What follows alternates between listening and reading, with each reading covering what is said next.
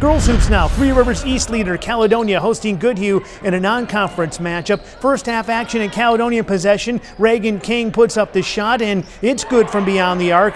A 3-ball for the Warriors. But here comes Goodhue. Kendall Lodermeyer driving in, draws the contact and a foul. A little 3-point play the old-fashioned way. And now some good old-fashioned defense here from Goodhue opens up an opportunity. Elizabeth Gadian finishes it off, and the Wildcats win this one big, 74-49 over Caledonia.